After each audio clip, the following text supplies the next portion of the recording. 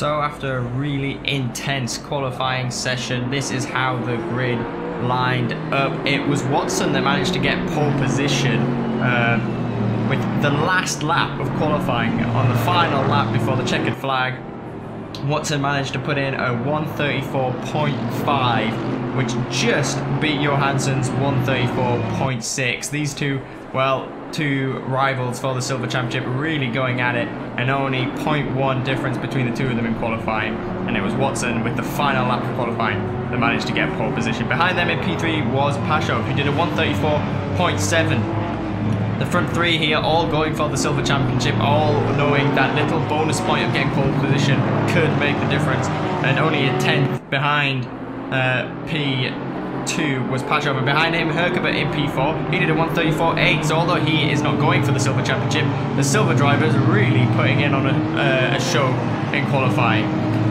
And behind them was the two pros of Babin and Matthews. Babin getting ahead of Matthews. Now Matthews has already sealed the overall championship, but bragging rights is what Babin would have wanted in this race, and he managed to get P5 just ahead of his rival Matthews in P6, second out of the pro drivers. Behind them in P7 was Robs. Really good qualifying from him.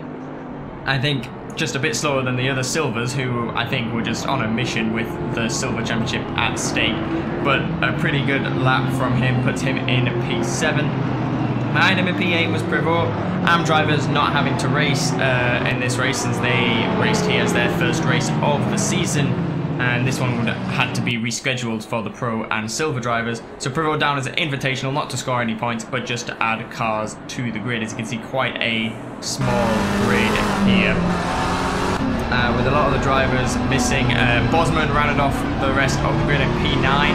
There was supposed to be Nordell in P10, but a technical glitch meant that he did not race, which was a very shame. It was already a small grid. It would have been nice to have that extra car. So yeah, very short grid in today's race. A few races clashed with this one, and obviously with the AM not racing and the Pro Championship already being sealed, I think it was mainly silver drivers that turned up for this race. But small grid, but not to say it wasn't a good race. And here, have a watch here, Watson on the outside. So obviously he's on pole position, but coming around the outside, I think he underestimated the speed he was carrying. And look, he's actually behind Johansson here. And, you know, he's supposed to be starting on pole position, but he hasn't got his car alongside it. He doesn't want to exceed the speed to get it, because if he does, he'll get a drive-through. So already, as the lights go out, Johansson was ahead of Watson, so not a great race start for Watson. There you see, as the lights go green, Johansson already in the lead. Watson gets a good start, though. The Bentley's good off the line. However, because he didn't start on pole position, he had to settle behind. He tries to make a move around the outside of Johansson here, but gets squeezed nicely out there. Just can't get the grip on the inside here. Johansson on the outside here, comes across to cover the inside. Watson has to brake here. Pashov now going around the outside of the Bentley. Johansson pulls away. He'll be happy with remaining in P1. And Pashov here squeezing Watson out onto the curbs. Herkabert also onto the curbs there. Big bunny hops from the Aston Martin behind there. And Pashov squeezing Watson out allows Babin to take Watson as well. But the Bentley has the straight line speed. Watson brakes nice and early. Babin down the inside of Pashov. And that allows Watson to follow Babin through and maybe regain the position for Pashov. Pashov comes across and the two of them touch. And here, as you watch going to the braking zone once again, Pashov touches the back of the Bentley. And Watson not too happy about that. Not a great race start from Watson. Loses pole position, loses two positions, well, three at one point, manages to regain one of them, and makes contact with Silver Championship rival Pashov. But here he is in the slipstream of the Porsche. The Bentley has the straight line speed. Can he go down the inside here? He leaves Babin plenty of space. He's very cautious, doesn't want to spin out or crash, and actually loses momentum coming out of the corner, which means he has to settle behind the Porsche of Babin. So Watson, not a great race start from him. A bit too cautious, because he knows that he needs to score any sort of points for him to give himself a really good chance going into the final race. But yeah, a bit too cautious, loses two positions, manages to hold on to P3, but he'll be looking to try and move up the order here. Now the rest of the pack, you see, after Matthews here, there's no one in sight. Matthews here right on the back of Herkabert, and here is Bosman, Prevot and Robs. So we'll have to have a look at the race start and see why these guys are so far off the pack.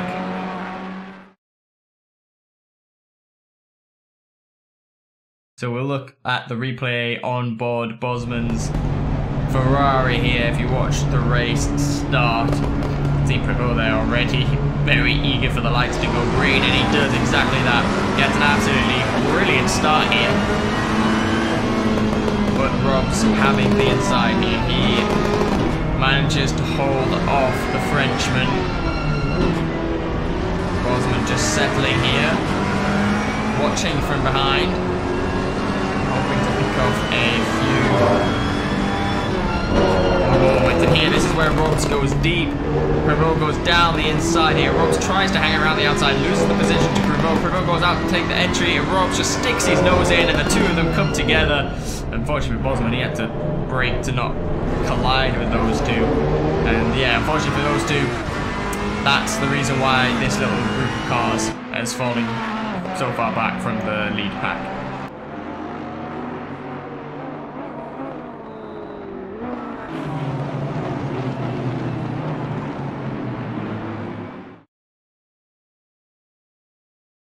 On to lap 5, and Pasha right on the back of Watson still. The front two, Johansson and Babin pulling away. So Johansson will be glad that he remains in P1 silver class. Watson though in P2. Johansson would have wanted Pasha to get past the Bentley driver. That gives himself and Pasha a better chance of winning the championship. But Watson's not going to give up that easy, and here goes Pasha right on the back of Bentley. This section here is where the Bentley struggled through the first sector. But as they come through this fast section, this is where the Bentley is stronger around the fast corners. As they come around the little kink of turn 7 into turn 8 here. And just watch Pasha, he brakes way too late, almost runs into the back of the Bentley, has to go wide to avoid the back of the Bentley. That allows Herkema to go down the inside of the Porsche driver. And the Norwegian moves up into P4 and into P3 in silver class. And Pasha, well, he'll be absolutely gutted with that, because he knows there's a silver championship at stake, and losing the position to Herkema there has really hurt his chances of winning this championship. And now he's under threat from Matthews, although that doesn't matter too much. He would not like to have another car in between him and his championship rivals up ahead. So Pasha will be eager to try and make up those lost positions.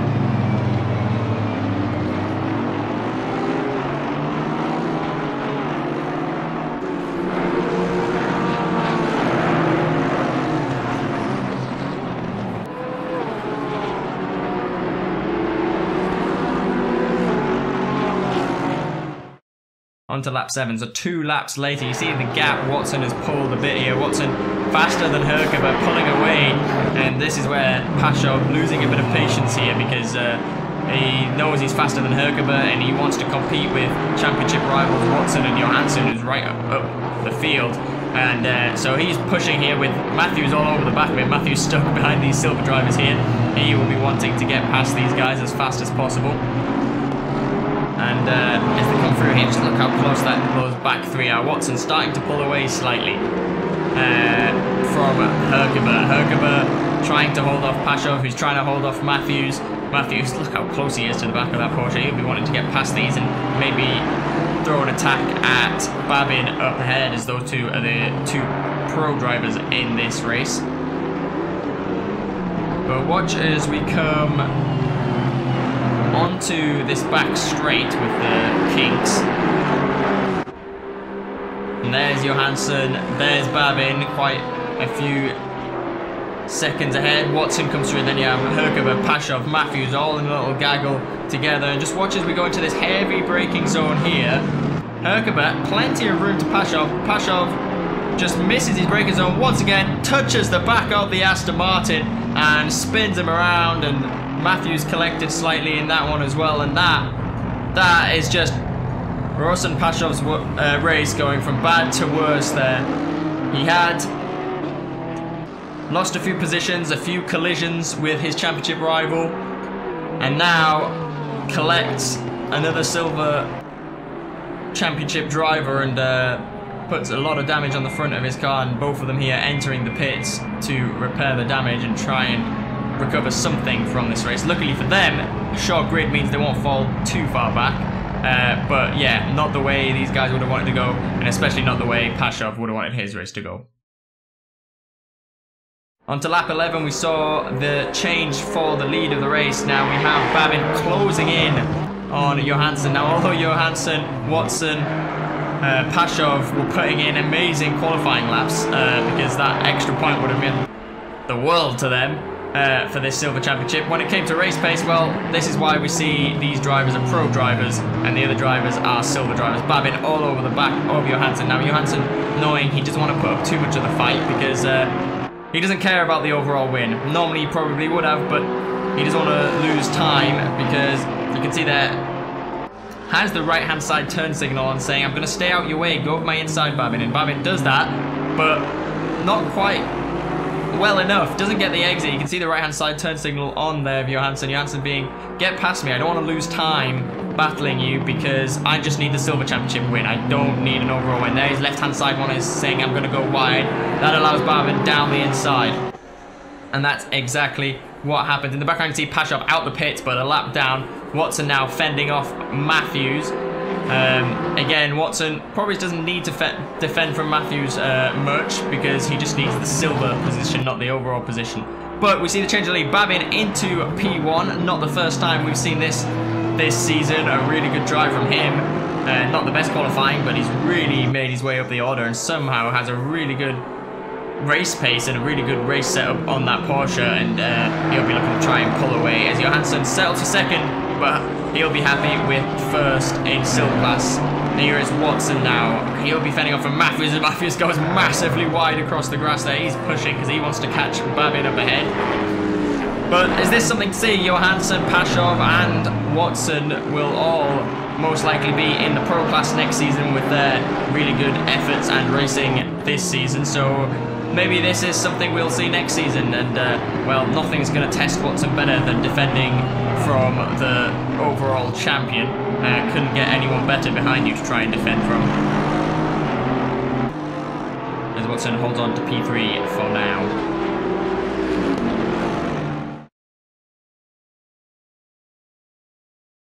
So on to lap 19, and Watson, well, still fending off from Matthews. Quite a few battles going on between these two.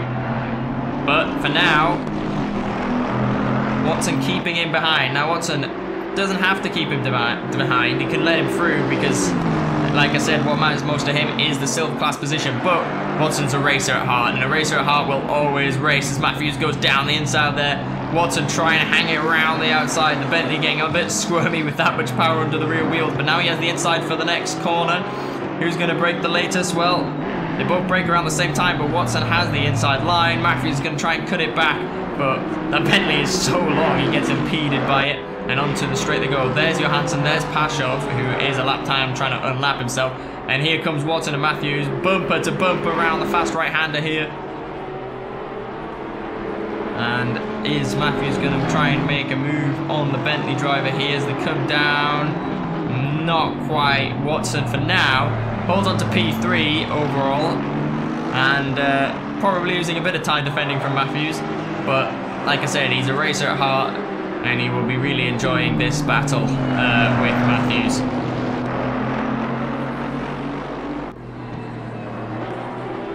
Down the start finish straight. Bentley just has that straight line speed. Don't think Matthews, unless he gets a much better exit. This is where the Bentley struggles though. Through sector 1, you'll just see how close the Aston Martin gets to the back of the Bentley. I don't think he can get much closer through these slow corners. It's where the Bentley really struggled. It's such a long car, it's hard to get rotated. But for now, he's going to hold Matthews off and remain in P3.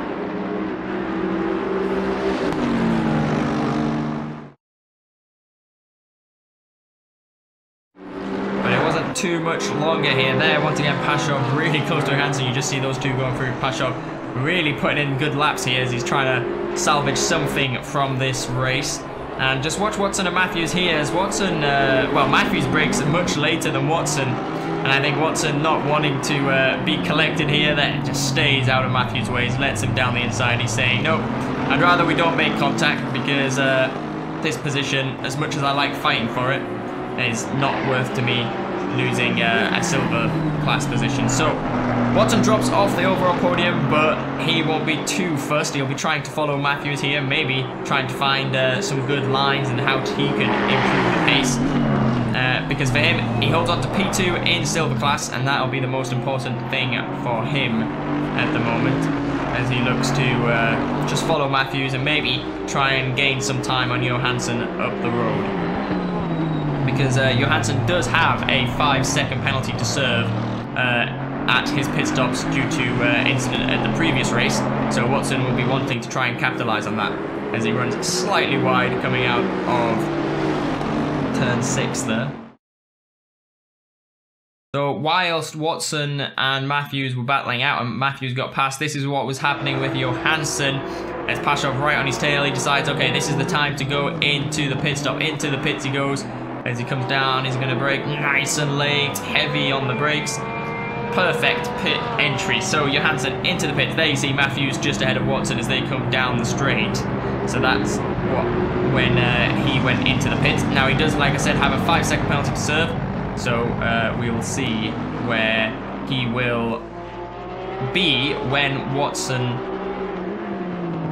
serves his pit stop. Now Watson was around 6.7 seconds back, so that means he would still be behind once he pits.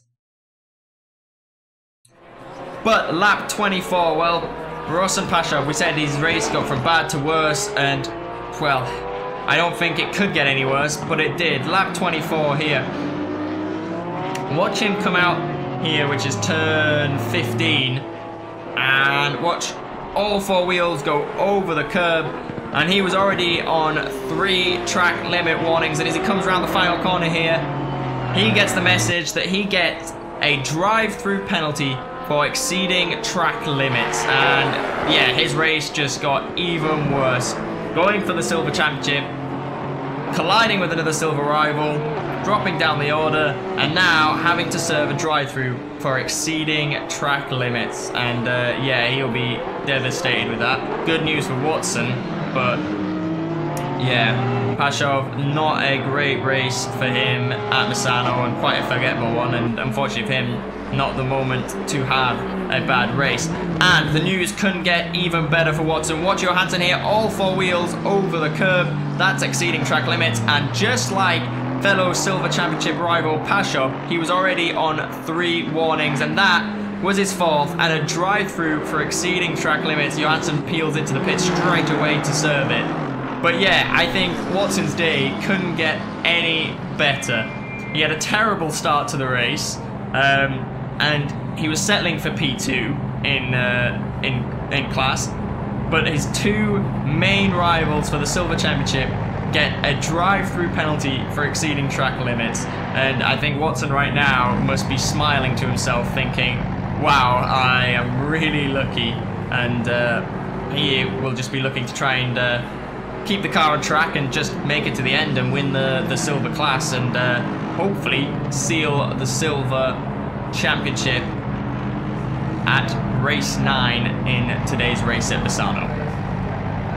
So there you see, just up ahead you saw Herkova passes Johansson now that Johansson serves his pit stops. That means Watson, P1 in class, still needs to serve his pit stop though. Herkova P2, Johansson P3, and more importantly, Pashov P4. And with Pashov being off the podium and Watson winning, that means Watson would be crowned silver champion, silver class champion, because Johansson had to finish ahead of Watson and Pashov had to finish on the podium if Watson wins the silver class. So as it stands, Watson will be crowned silver class champion.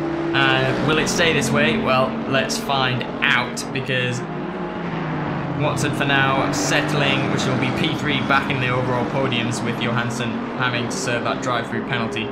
And I don't know if he would have known at this point that he would be champion as it stands, but he is only on 1 track limit warning, so don't think he'll be getting any drive-through anytime soon.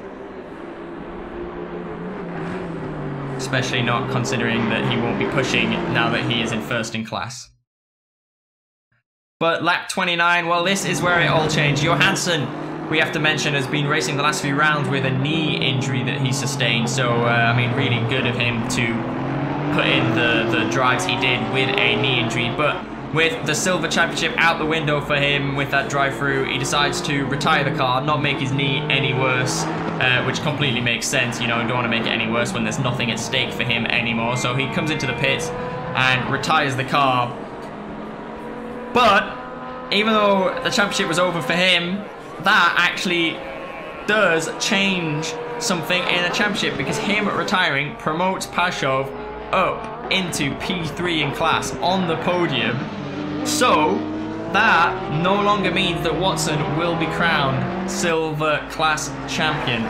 So Pashov being in P3 means that Watson will be 27 points ahead, which means that Pashov will have to score a full 27 points, which means winning Silver class, fastest lap and pole position overall at the next race at Hungaroring for him to win, and Watson not to score a single point. So, you know, it's going to be very hard for the Bulgarian, but not impossible, and mathematically it means that Watson is not crowned. Lap 34 is when Watson decided to peel into the pits. Now, unfortunately for him, he was not far enough ahead of Herkova to have enough time to change tyres, but he decided he was going to fix the damage on his car that he sustained in the first few laps and go for fastest lap, because with that bonus point of pole position, he is 27 points ahead.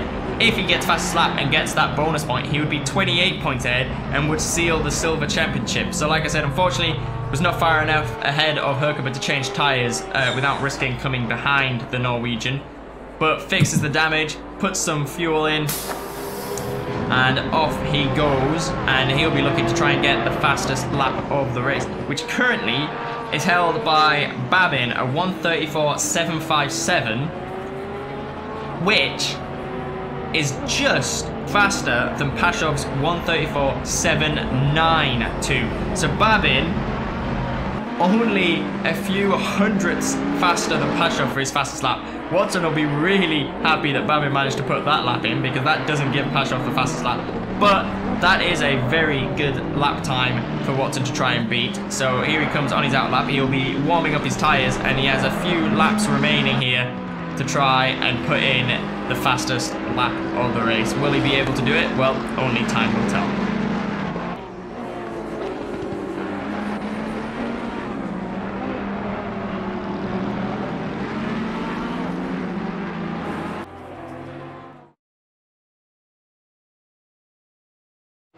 So we move on to the final lap of the race, and there you see Pashov a lap down, well, almost a lap down.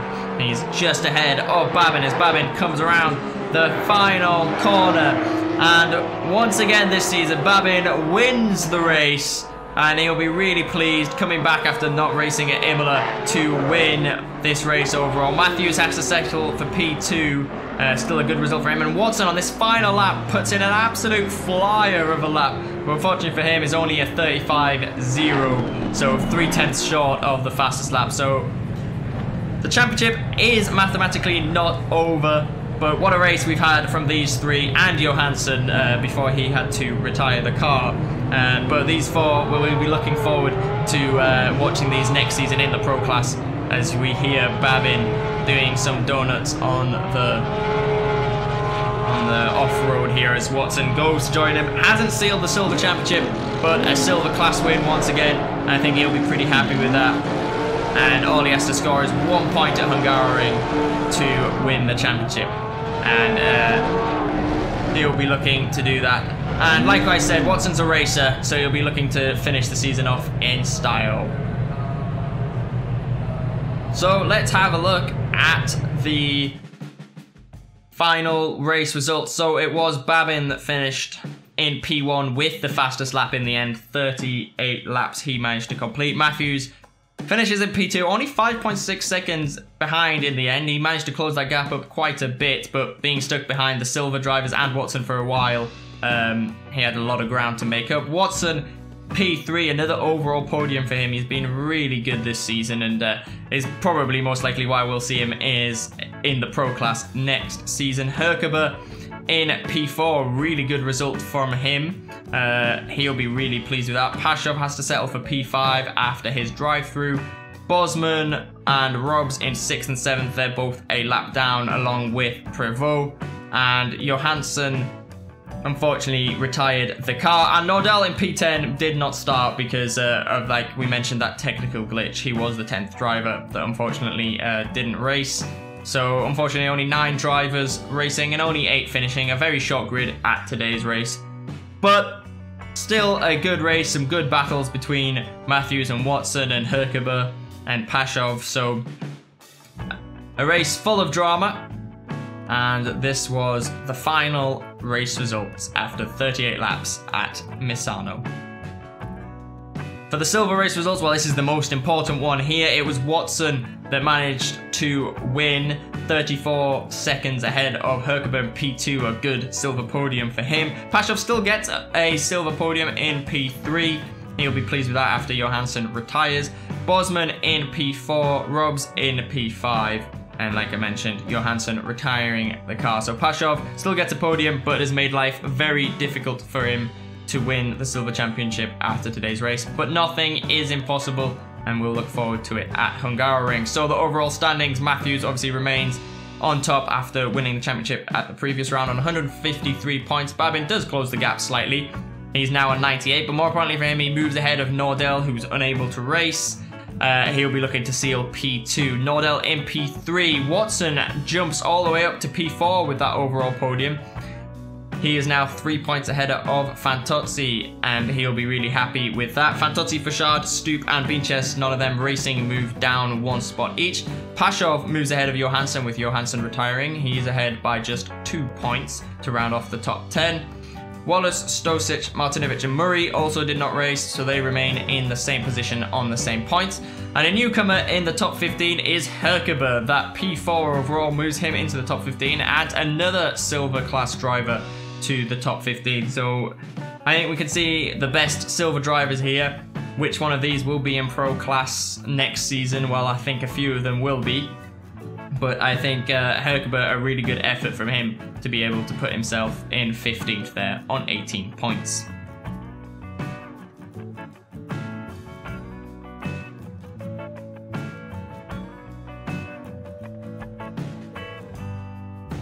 So, more importantly, the silver driver classifications. Watson on 131, 27 points ahead of Pashov on 104. These two will be going at it in Hungaroring to try and seal the championship. Johansson is now tied on points with Robs and Herkaba in 3rd place. They'll be battling it out for P3. I think Johansson, though, won't be racing due to his knee injury. He'll be focusing on next season in the pro class because he did show the pace, and he missed quite a few races this season, so I think if he didn't, he most likely could have won the silver class. So for now, though, he shares P3 with Robs and Herkaba. Esteban in P6 on 57, Leiter in P7, Tan in P8, Runo in P9. Bosman, having raced today, moves ahead of Byrne on 45. He now sneaks into the top 10, 3 points ahead of the British driver. Byrne and Letzkeman both moved down 1 spot into 11th and 12th. Gandhi, Hoyer, and McNamara did not race, so they remain on 27, 20, and 16 points respectively. And the AM, well, obviously the AM, the last round was at the Autodromo Enzo Edino Ferrari at Imola, and like we saw, Yi sealed the championship there on 143 points ahead of Cupers on 116, Prevost on 106, and Chin on 96. Only 10 points separating each of those 3 drivers, so we look forward to seeing what the race can bring at Hungaroring and what the overall podiums will be in each class, because those are still yet to be sealed, and that is something that will be interesting to keep an eye out for. Manufacturer classification, well, Aston Martin on 222, looks likely that they will seal the manufacturer championship. Good racing from a lot of their drivers. They do have the most drivers on the grid, but very good from them. Ferrari is the second most driven car this season, but they're only 4 points ahead of Porsche. Porsche will be looking to jump them for that P2 overall. That will be really interesting to keep an eye out for. McLaren looks safe in P4. quite a way off Porsche, but quite a way ahead of Mercedes. Mercedes and Bentley coming close together now. 84 for Mercedes and 66 for Bentley Motorsport. Only 18 points between the two of them. Will Bentley be able to jump ahead of Mercedes in the final race of the season? That's something to keep an eye out for. And it could have been even closer if Byrne managed to not have that technical issue and finish Imola on the podium. Lamborghini and Audi remain on 10 and 6 points to round out the manufacturer's classification.